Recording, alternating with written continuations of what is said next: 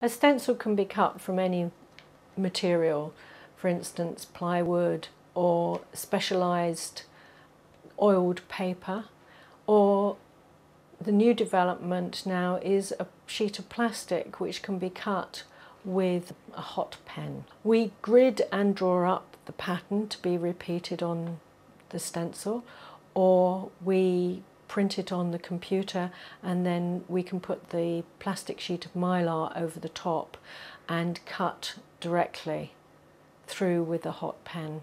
You need a sheet of glass in between the pattern and the mylar plastic. I'm going to show you how we use stencils within our environment.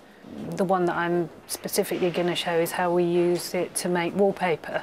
So what we do is we cut a stencil and then apply it to canvas, which we quite often put on the floor. You can use stencils for no end of things, really. We use them for all different reasons, sometimes for floor tiles. So I started initially with a wet blend of the base colour to make it look like it slightly had a light reflection on it. I then sprayed in with a yellow because I wanted to offset it a bit so it had a slight highlight, and it makes it look slightly three-dimensional, which quite often wallpaper can be. In between doing the colours, you have to then take the stencil off your piece carefully so it doesn't run, and dry it off and give it a clean. Sometimes the holes can get a bit clogged up as the paint dries.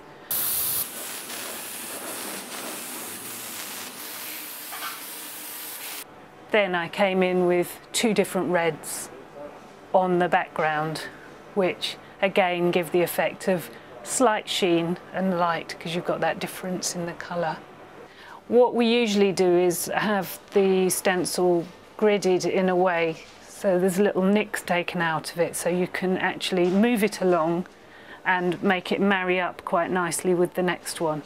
And you can do a whole floor, you can do the biggest. The whole frame, if you wanted, you could fill.